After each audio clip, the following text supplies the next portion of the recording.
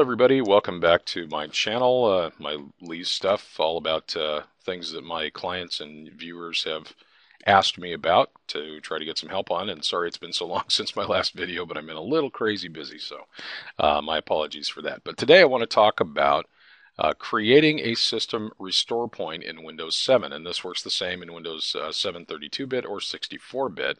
But the question really becomes, how do you create a system restore point by yourself manually? I know that, and we know that anytime you install any major piece of software, the system does it for you automatically. But how do you do it yourself?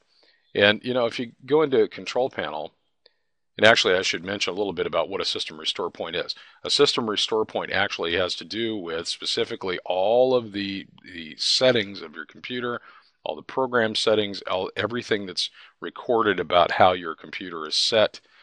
Those settings are saved, and if you, for example, install some piece of software that crashes your computer, then you can go back to the system restore point just before that, and all of the previous settings will be put in place, and that software that you installed will no longer be installed. It may still be on your system, but it will not be installed, and so you can kind of get your system back to working order. So that being said, when you come into the control panel, you see there's all these different settings, and you think, well, you know, one of them's got to be system restore point. Oh, there's recovery, and that says restore your system to an earlier time. Well, let's try that. But all this says is, oh, okay, well, open system restore. And this says, well, do you want to restore to the last one that you just did, or do you want to choose a different restore point? So here you can look at all the different restore points that you've done, and I just did one that's called just testing. And I can even delete these if I want to, but unfortunately you have to delete all of them. But this isn't what I want. I want to create a new one. So how do I actually create a new one manually? And so here's what you do. Go to the Start button, right-click on right-click on Computer, click on Properties, and this tells you all about your system information, all the properties in your computer. But you'll notice one here that's called System Protection on the left-hand side is a menu item. So click on that, and here we go. Boom. Create a system restore point. Now, it should be noted that I have two drives here, and you can set these drives to individual settings for system restore. Like, for example, this is my external, so I've got system protection turned off on that one. But in this one, I've got it set to be turned on, and I'm only using about 1% of the space on my drive. Your drive, you might want a little more space, but I only need 10 gigabytes. I don't need anything bigger than that.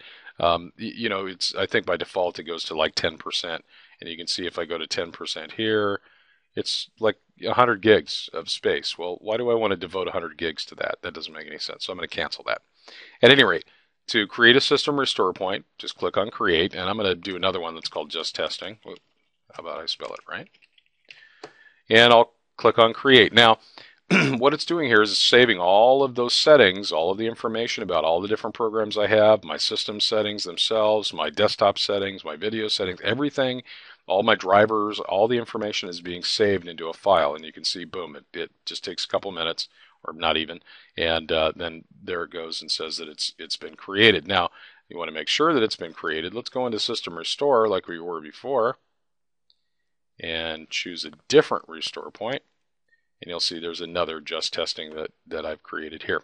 Okay, so that's the system restore point. And you can see those are manual, and all these different system restore points have been created for different reasons. So at any rate, that's how you do it, and that way I highly, highly, highly, highly recommend that if you're going to install any software, create a system restore point first.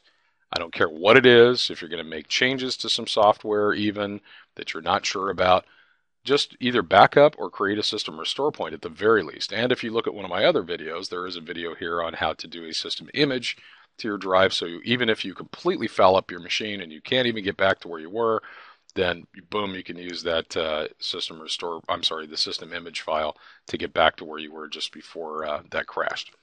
Okay, so I hope that was helpful. If you have any questions, of course, please place them here on the channel. And as always, I appreciate your time. And please do leave me suggestions on what you'd like to see for future videos. Okay, take care. Enjoy. Bye-bye.